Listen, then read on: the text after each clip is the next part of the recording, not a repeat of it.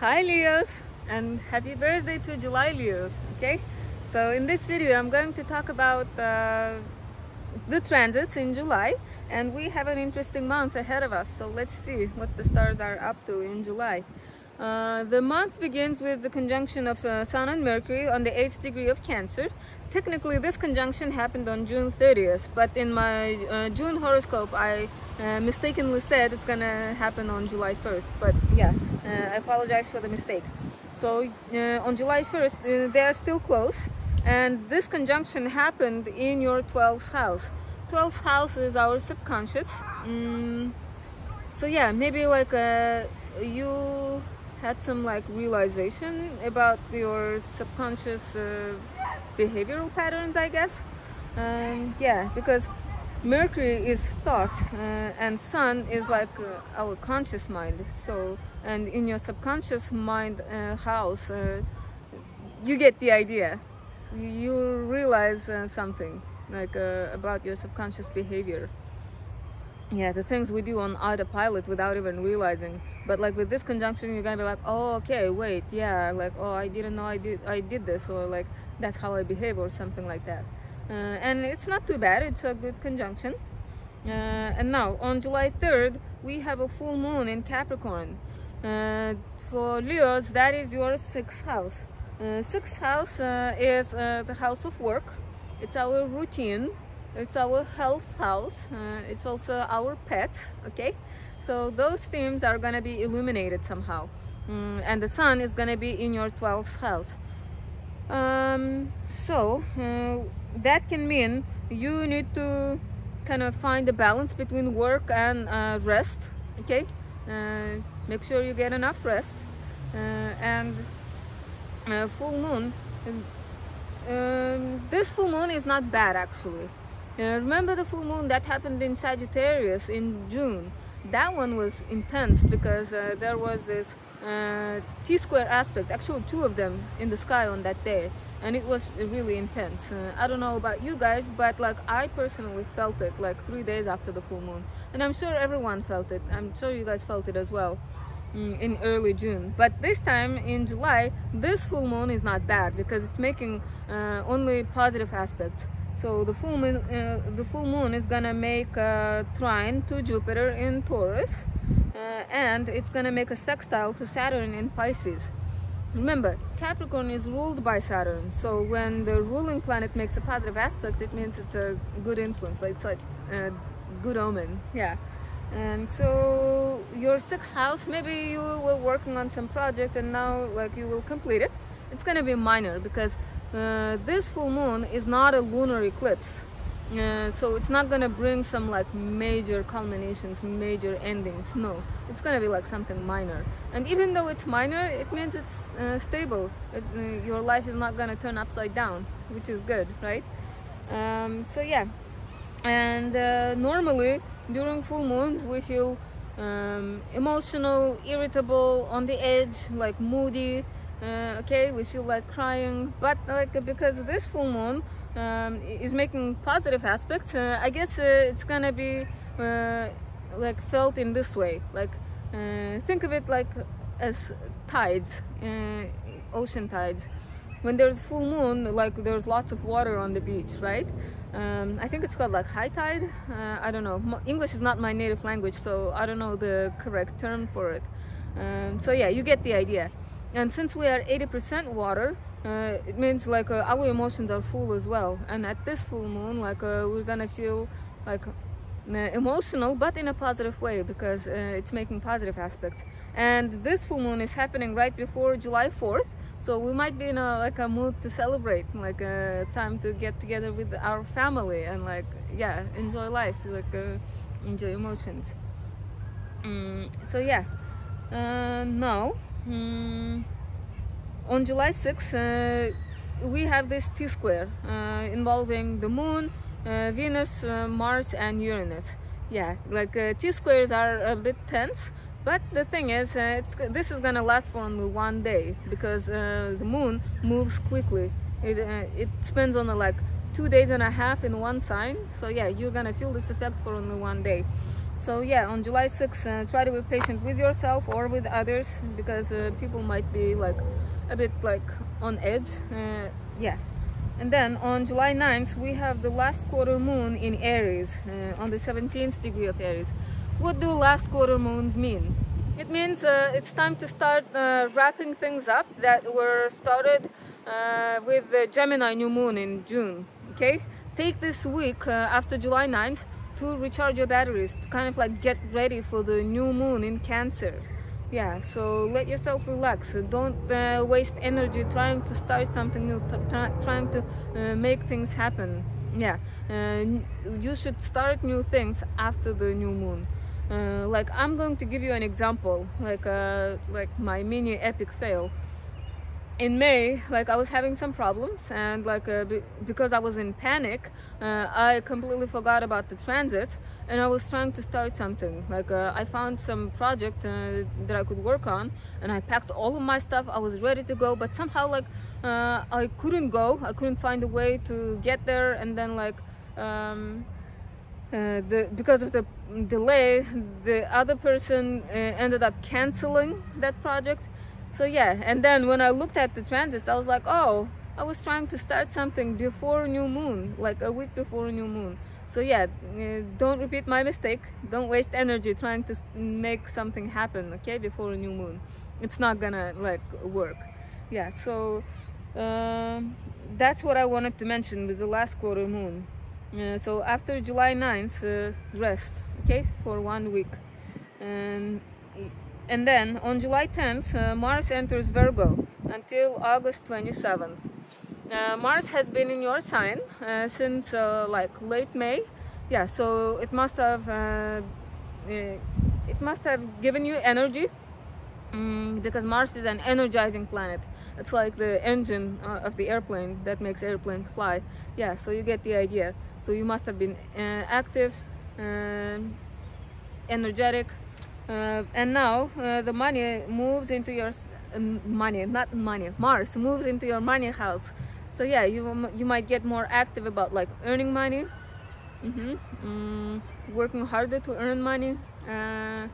Yeah, so, and it's gonna be in there until August 27th. Next, July 11th, we have Mercury entering Leo, your sign, until July 28th. So it's gonna spend 2.5 weeks, yeah, about 3 weeks in your sign. And what was I gonna say? So Mercury rules communication. So Leos, you're gonna express words from your heart, okay? Because Leo rules heart, and Mercury is communication. So you're gonna speak from your heart. You're gonna, like, your speech is gonna be more like directed at yourself, like about yourself, okay? Yeah, and there's nothing bad about that. So yeah, it's gonna be easier to express yourself. Yeah, you can expect to write or text more around this time. And then finally on July 17th, we have a new moon in Cancer on the 24th degree of Cancer. So it's gonna happen in your 12th house. And that signals that you need to rest. 12th house is the house of rest. It's the house that is like, it's a sign that is like right before yours, right before your birthday season. That means like the sun has been like traveling through all of your houses, and now it's in your last house. So the sun is like tired, and now you should let yourself rest, okay? Recharge your batteries, get your beauty sleep, and be ready for your birthday season. So yeah, it's a good time to go on a vacation, okay? Take a break. Leos, I know you guys work hard, so let yourself relax after this new moon. And those of you who have planets around the 24th degree of Cancer, you might feel this new moon. Let's say you have Venus on the 24th degree of Cancer, then yeah, you're gonna feel something new regarding your Venus matters, like your money, your aesthetics, okay? Yeah, but for other Leos, you might not really feel this much, but as I said, use this energy to like relax, go on vacation if you can.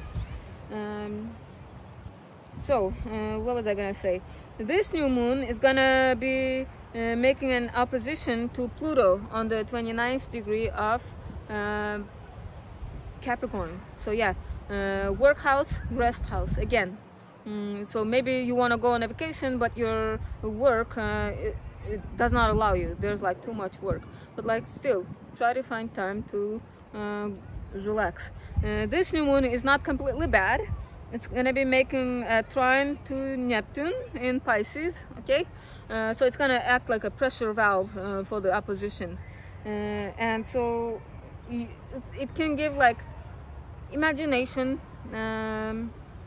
I don't know, like yeah, imagination, daydreaming, creativity, spirituality. So if you go on a vacation, try to go to a place by the water, because Neptune rules water, the oceans. Okay, you might feel recharged by the ocean, or maybe simply by a pool. Yeah, and go swimming. And then like it's also gonna make a sextile. The new moon is gonna make a sextile to Uranus. Yeah, so Uranus is like the planet of innovation, technology. Yeah, so I guess social media is gonna provide like a good distraction at this time.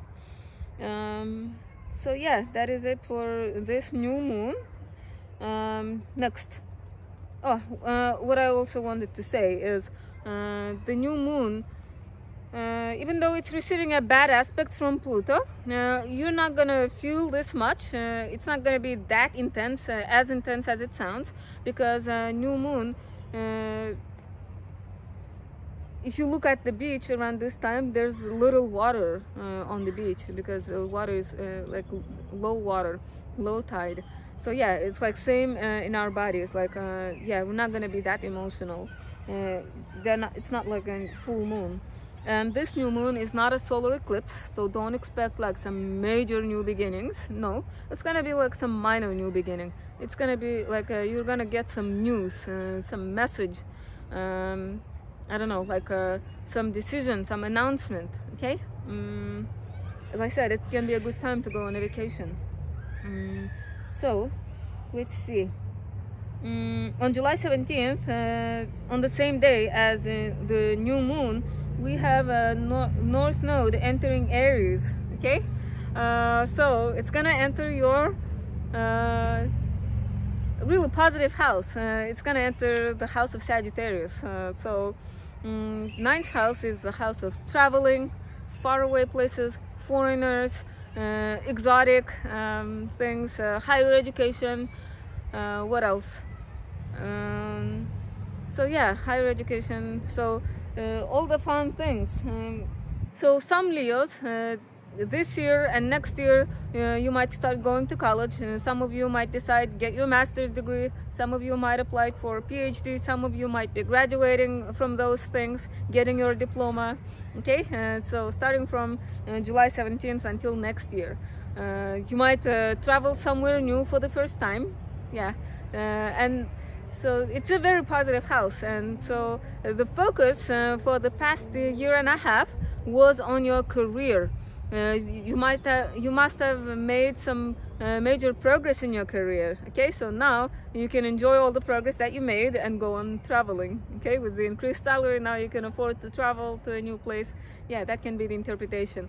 And now what I wanted to mention is North Node takes 18 years to travel, like to get to the same sign, to come back to the same sign. So that means the last time North Node was in Aries was 18 years ago, in 2005 and 2006. Try to think back, like what happened back then. Did you travel somewhere new for the first time? Okay, you probably did.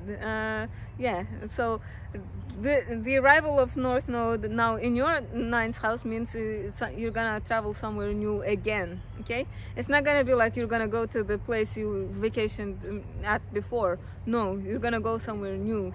It should be exciting. Like my mom is a Leo, and I remember back in 2005 she traveled to some really beautiful country for the first time. Yeah, and I'm excited for her this time as well, because like she's gonna travel again. So yeah, now on July 22nd, Venus stations retrograde on the 28th degree of Leo. Dear Leos, Venus is retrograding in your sign. So yeah, those Leos who were born around August 21st, 22nd, 20th, you guys are gonna feel this station retrograde the most. I mean, all Leos are gonna feel this. And so what I wanted to mention is, so yeah, your first house is your aesthetics, your style, the way you express yourself, your personality. You're gonna be reevaluating those things, okay? Maybe like, and what I would say is like, since Venus rules your style and first house is your aesthetics, I would say don't make impulsive haircuts. Don't get those bangs impulsive, okay? Because you might end up regretting it when Venus turns direct. Yeah, don't make radical changes to your style. Don't dye your hair, like don't cut it too short or something like that. No. So instead, try to take this time to reevaluate. I would say don't go shopping after July 22nd. Don't go shopping, because when you are not gonna like the things that you bought after Venus turns direct in late August. Okay, you're gonna regret it. So don't waste money on clothes. Instead, this can be a good time to like buy used things, because those who will be selling those things, they don't know the value, the true value of the things that they are selling. Yeah, so it can be a good time to like buy used things. I'm gonna talk more in detail about this in July. I'm gonna make a separate video for Venus retrograde. Okay, so those are basically the major things I can tell in this video. And on the same day Venus turns retrograde, Sun enters Leo. Yay! Yeah, the focus now is on you, on your personality. The spotlight is on you, all the lights are on you. The Sun had been in your 12th house, in your isolation house. Now the focus is on you, so it's time to shine. Yeah, celebrate your birthday, celebrate life, have fun, okay? On July 23rd, we have the exact square of Pluto to North. I mean, North Node makes a square to Pluto as soon as it enters Aries. Yeah, so there's gonna be some tension between your travel plans and your work again. So there might be like some schedule conflict, I guess. Yeah, but since North Node is not like an actual planet, it's like a point, you might not feel it that much unless you have planets around those degrees, like late degrees of Aries or late degrees of Capricorn. Yeah, some of you might have Moon or Mars or some other planet or maybe your rising sign around those degrees, okay? So yeah, and then on July 25th we have the first quarter moon, meaning you will start seeing the results, the tangible results of the seeds that were planted on the new moon on July 17th. Well, yeah, symbolically speaking or metaphorically speaking. Yeah, because new moon, even though it's like a new energy, new start, the moon is still not visible. Okay, yeah, it was still in the planting stage, but now with the first quarter moon you will start seeing the results a little bit. Yeah, with the major culmination being the full moon next month. So yeah, and then at the end of July, on July 28th, Mercury enters Virgo, your second house, and it's gonna be in there until October 4th, so an extended stay in your second house, because it's gonna go retrograde in your Manya house in August. Yeah, but I'm gonna talk more about that in August. So yeah, Leos, this is it for July. As I said, we have a favorable full moon on July 3rd, so use that energy for like partying, I guess, like on July 4th. It's not a bad full moon. What else? A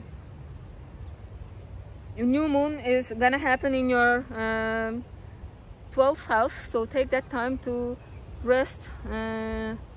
Go on a vacation if you can. If you cannot go on a vacation on some weekend, go to a spa salon.